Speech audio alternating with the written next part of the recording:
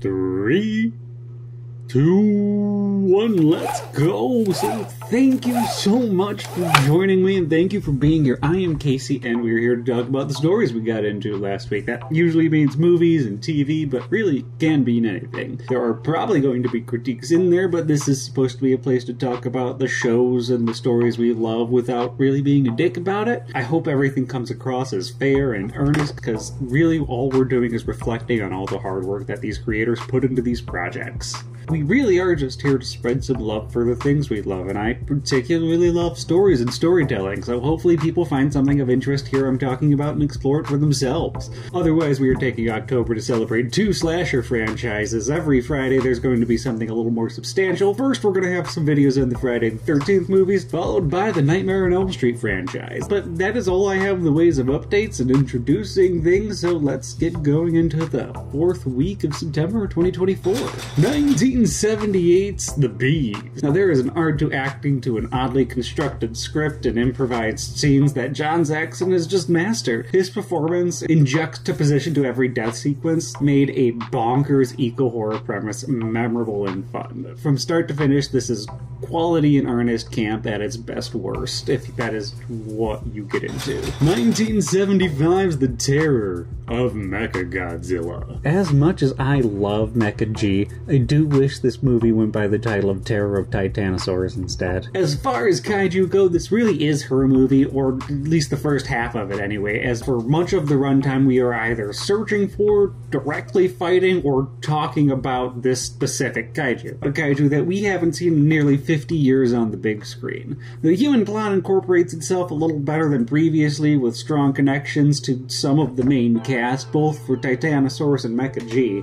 Honestly, Godzilla is the biggest outlier in this movie plot-wise, just kind of showing up more than halfway through in an otherwise well-paced narrative. The most generally accepted use of stock footage is used in the opening recap of the previous fights between Mechagodzilla and his namesake, but they also show up in a few quick effects later in the picture, which, you know, you never like to see, but we recognize they were absolutely under a tight budget. It does make every shot with Titanosaurus that much more exciting, since those sequences are new sequences shot like really dynamically with well angles. This has always felt like a bit of a deflated ending to Godzilla's Showa era, but at the same time it really was not intended to be that, but became so by circumstance. This movie has some genuinely strong themes, concepts, actors, and tokusatsu action, but it also falls apart a little bit during the edit at a few points. I feel like I'm not selling this well, but I did really enjoy this one throughout. 1997's The Hills Have Eyes. Now,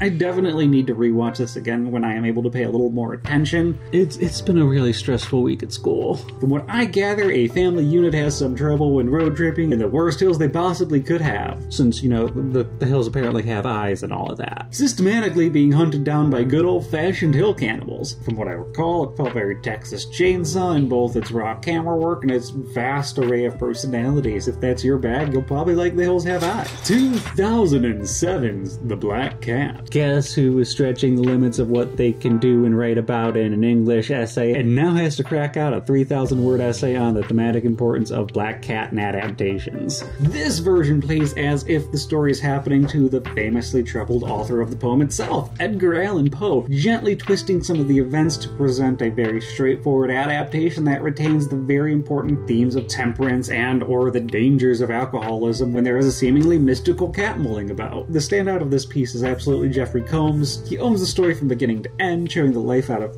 every frame he is on camera. I'd watch this just for Jeffrey Combs. The Black Cat from 1934. What does Frankenstein's monster as an eerily predictive labor camp architect and the kidnapper of Dracula's daughter have to do with Edgar Allan Poe's short classic story? I don't know, really had to stretch to find a theme other than contains a black cat. It does explore the themes of detrimental masculinity and have a bunch of revenge things, I guess. 2012's Dredd. Simply one of the best constructed and entertaining science fiction and action motion pictures, following a hard-ass super cop and his psychic trainee being forced to systematically make their way to the top of a high-rise out of J.G. Ballard's dreams. The movie balances a lot of small arms gun combat with well-choreographed hand-to-hand sequences, neither of which hold back in the slightest when it comes to displaying this beautifully choreographed violence. 2024's Oddity. Please excuse me resisting the urge to add the Operation Buzz sound effect to that otherwise creepy fucking sequence in this movie.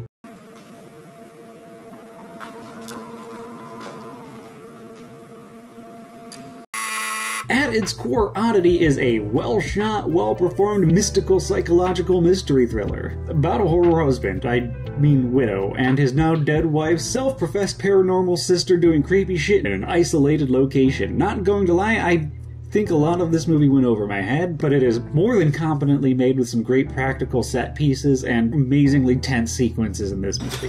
1942's Bambi. Feels like you either fall into the category of Bambi emotionally shattered me growing up, or The Lion King emotionally shattered me growing up. I am part of the latter. Which isn't to say I didn't love this movie. I did, whether I find the plot or lack thereof slow or not. This isn't really a movie about the narrative. It's about instilling this deep feeling of anxiety and fear in the audience that they are Lovecraftian monsters to the plethora of cute forest animals that they adore. Man humanizes the same creatures man glorifies in slaughtering, asking whether it is our right, our purpose, or our duty to terrorize the forest and the beings within. Bambi is also just fucking adorable. Truly one of the best examples of the traditional animation of animals.